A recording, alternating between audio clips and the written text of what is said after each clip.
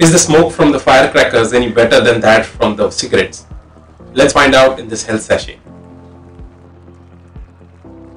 A typical cigarette in a normal room generates about 139 units of certain toxic pollutant.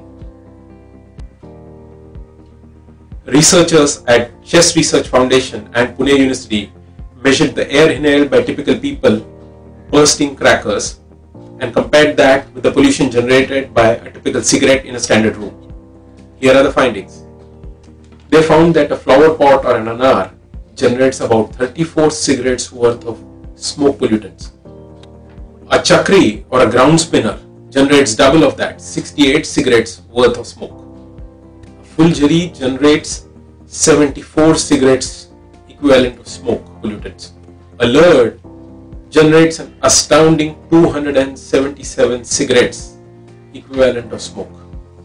The serpent or the saap, this cracker generated an unbelievably high 464 cigarettes worth of PM2.5 particles.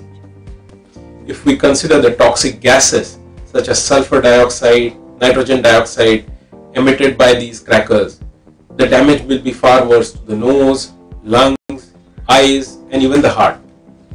As a rule, do not burst any crackers inside the house. Always go in open spaces to light crackers and stay away from crackers' toxic fumes as much as possible. Especially take care of little children who don't understand all this.